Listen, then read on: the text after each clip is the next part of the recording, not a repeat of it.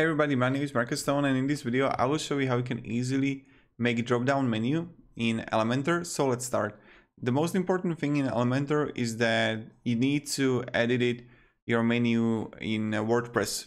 So what we're going to do, I'll be here in WordPress and go to Appearance and Menu. And now when we got it, we're gonna see like all the thing here. I'll just remove this page, and let's say that you got the classes and you want to add a travel and block under classes. So just take it and paste it like this, the sub item, and voila, here we got it. And we're gonna have perfect drop down menu. And when I will refresh the website, the editor, here you got it. Pretty simple, pretty easy. Now I will just center it to the... Oh, it's bugging out right now. Okay.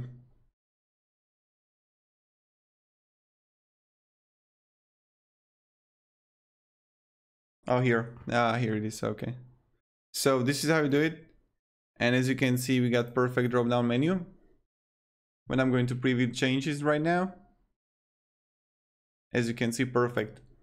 Also, like what you can do, you can have like the drop down menu here, but then you're gonna have, let me see,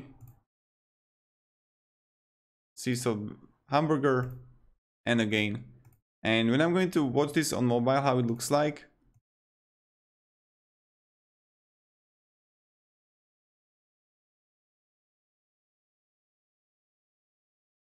mobile,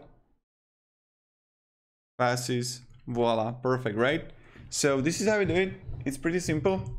And if you have any questions, guys, ask me down below in the comments. I'll be really happy to help you and provide you some feedback and guidance. And yeah, have a great day and goodbye.